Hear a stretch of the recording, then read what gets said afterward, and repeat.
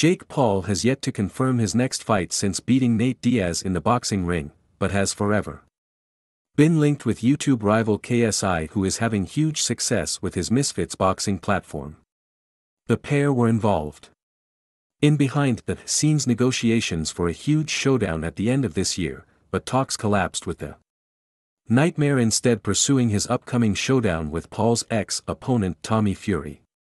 The problem child first traded insults with KSI after the British fighter defeated his brother Logan in their rematch, and the pair later agreed to a showdown in the future, but KSI decided to take a break to focus on his career in music. Now his enemy is back in the ring and is on a rich vein of form. It is hoped that they can finally lace up their gloves and end a feud which has stretched over 5 years. Both fighters are considered the two best in the influencer space since it landed in the mainstream landscape as a result of KSI's first amateur showdown in Manchester with Logan Paul. Since then, fans have clamored to see the pair meet in a showdown, which many view as the fight to end the rise of influencers in the sport, which could be a reason for its seeming delay for several months. Talks have been held between the two camps this year, but things such as the catch weight and who is a side of the meeting has left the current situation in tatters. Both fighters have accused each other of ducking, despite hopes having been pinned on by a public agreement for the pair who wanted to meet at Wembley Stadium. Irrespective of KSI's final result against Fury in October, a clash could be on the cards, but it will only be even bigger if the Briton manages to stun his domestic counterpart and do what Paul couldn't in the squared circle. Paul is now understood to have a number of potential opportunities following his win over Diaz, including a surprising debut in the MMA cage after recently signing a deal with promotion PFL.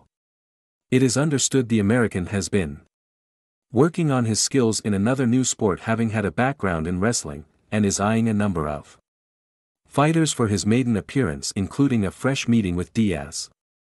Despite his intentions to fight in the cage, Paul also intends to continue his boxing career and could also pursue a rematch with Fury in a bid to get revenge after losing in their Saudi Arabia clash in February.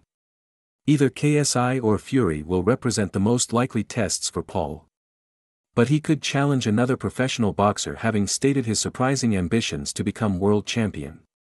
He could even try to convince UFC star Conor McGregor to step back in the ring, having always held a desire to do battle with the Irishman.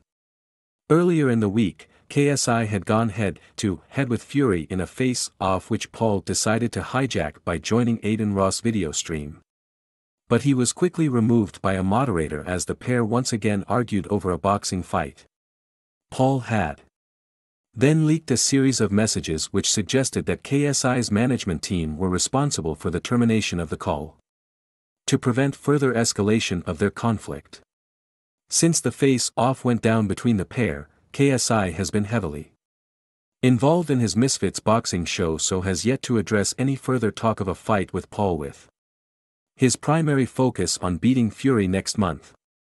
However, Paul filmed a recent video alongside his brother Logan which cut to a stint of him deciding to get in contact with KSI, and revealed he had contacted him via Instagram private message.